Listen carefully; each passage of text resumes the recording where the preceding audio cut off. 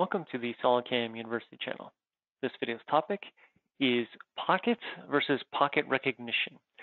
So in SolidCAM, we actually have multiple ways to do pocketing, different operations for pocketing. In this video, I want to focus on just the pocketing toolpath and the pocket recognition toolpath. And right off the bat, the main difference is one is just an individual pocket strategy, and the other one is more of a recognition strategy. Recognition as in you can select the solid, and it'll find all the prismatic features on that part, all the pockets, the cavities, bosses, that sort of thing. So right away, that's the main difference between the two. One has the name recognition. That's essentially what it's pointing at. But in the finer details, let's go through that real quick. So if I were to open up a pocketing toolpath,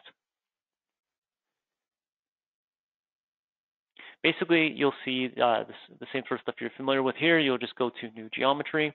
And in the geometry section, what we're looking for is either the contour of a pocket. So let's say we just do this open pocket here. I'll grab that contour there. I can click on my constant Z and finds the rest of the pocket for me. I can also use Smart Face, which means that if I click on a face, it recognizes the edges of that face for me. It also recognizes that those are open edges as well. That's how the Smart Face works.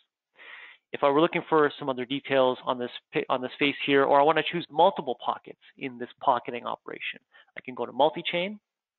I can click on my type. Let's say we do faces. With my loop filter turned on, I can say find all the faces. Let's say on this face here, we can do all the internal, all the external loops. Essentially, external is the outside, internal is all these inside guys. If I click on that face there, click on the green check mark, that also will convert those into edges for me. Now, the thing is, that is not using Smart Face. So I'd have to go in there and tell it all those individual open edges if I do that kind of mass selection. Or I could just use Smart Face and then find all those edges for me, find the open edges and all that using Smart Face. So pretty simple. Using a simple tool, levels. If I had multiple faces, I actually can go into variable level and actually give it individual upper levels and lower levels. And I actually have a better example here of the toolpath that I actually created already. So what I've done here is I've used that multi-selection. So I just chose Smart Face of all those pockets that you see there. You can actually turn on 3D protection against the target inside of the regular standard pocketing toolpath. Under levels, I actually gave it a maximum step down for all the pockets, and I've given them individual faces. Now, I told them to start from the same upper level, but I could actually give them all their own upper levels as well. So this is still the standard pocketing toolpath, but you can tailor it to individual pockets. You give it an individual strategy for each pocket. Even more so than that is if we go back to the geometry section, I can actually extend it past those open edges or at certain chains for those individual pockets. So again, it's still an individual pocketing strategy, but in one toolpath, I can do multiple pockets. Under technology, very similar to what you would have seen in the training video for pocketing. If we go to advanced, there's a wall draft angle that we're able to do before. And pretty much that is simple pocketing. There's not much else here other than maybe when you do your geometry selection. It doesn't come up a lot, but you do have the ability to do configurations.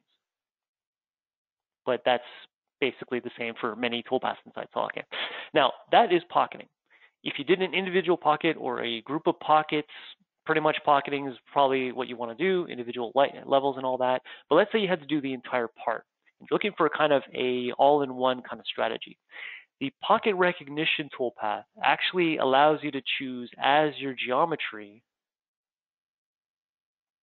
faces as well, but it actually has this solid body definition here. So you can actually just click on the solid and it'll find all the faces for you. So you can see it parses the model and finds all the faces, even through pockets, if I turned on the through pockets, if it had any through pockets on this part. Now, it actually does. It has those holes, but you can see that I actually applied the circular pocket diameter filter. Let me just go back in there. So that actually eliminates those pockets for me recognized as well, because those are smaller than the diameter that I put in there. Or for instance, as you see on this part, it has some colored faces. I can turn on a color recognition. And let's say I pick from the model, whatever color that is. So now I've defined it. Could define it there as well. And let's say we've got that color turned on. Now I'll just click on that face there. I'm actually clicking on the solid, but by putting on the color filter, it found only those faces, the ones that have the color on there. So that is the one main difference between the geometry selection in pocket recognition and pocketing. In pocketing, I can still click faces, but I'm really just finding the edges of that face, whether they're open or closed.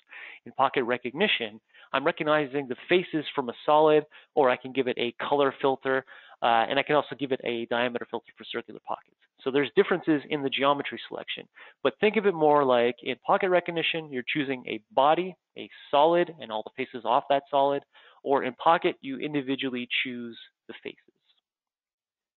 Let's say we go with what I've already selected there, which is basically those same faces that we saw when we did the pocketing. You can still choose the same tool. Under levels, you have a common upper level, because remember, this is more for the entire solid. So it's looking at it as if we want to do all the pockets on this entire solid. The levels, you actually can give it either no level, so meaning that it'll just look at the entire solid, or we can limit the travel by just saying only look at this solid between the upper level and that lower level there. But what you're doing here is you're basically just telling it to analyze the solid between those two Z levels to find all the pockets there. You're not giving the pockets the individual levels.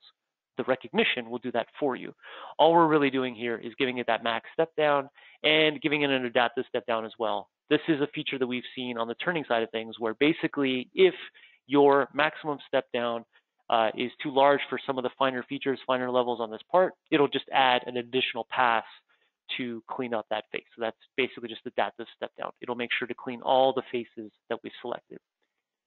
In technology, it is exactly the same. This is still a pocketing strategy, so you still have the ability to do contour, hatch.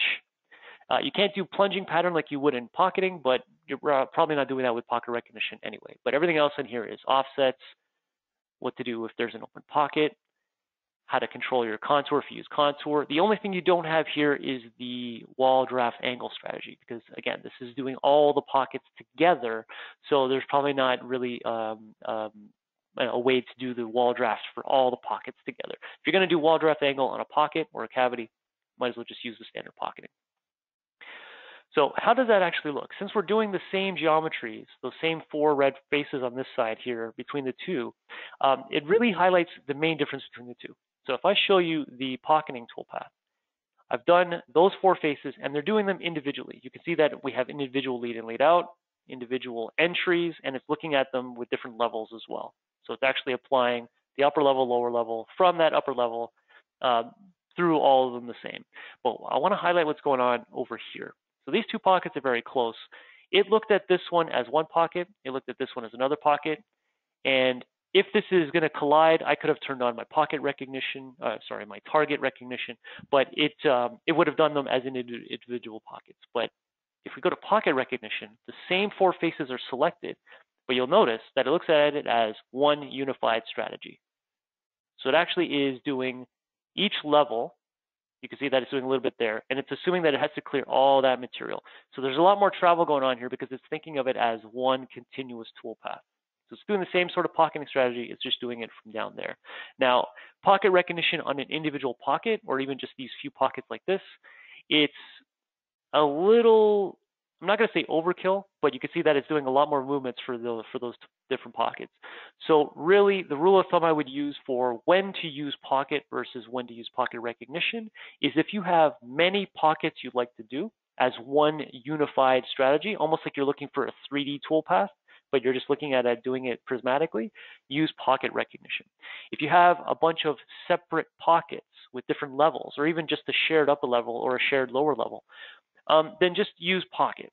Pocket gives you a lot of the functionality that you would get with pocket recognition, but you get a lot more control of the individual details of the pockets, things like extending on the outside. And if you go to levels, even though you're using multi-level, you can actually right-click here and set all the pockets to the same thing. So if we needed to set them all to be up by the stock or by the target, you can set all updated stock. You have the ability here to just set all of them in one go. So there is fine details between pocket and pocket recognition, but for me, I would say if you're looking at individual, separate, non-connected pockets versus one set strategy for the whole thing. So that basically would be the rule of thumb for pocket versus pocket recognition. Any questions on this or anything else from SolidCAM, just give us a call at 1-866-975-1115, extension 2. You can send us your parts or your questions via the ticket system at solidcamsupport.com, and stay tuned for the rest of the videos on this YouTube channel. Thanks for watching.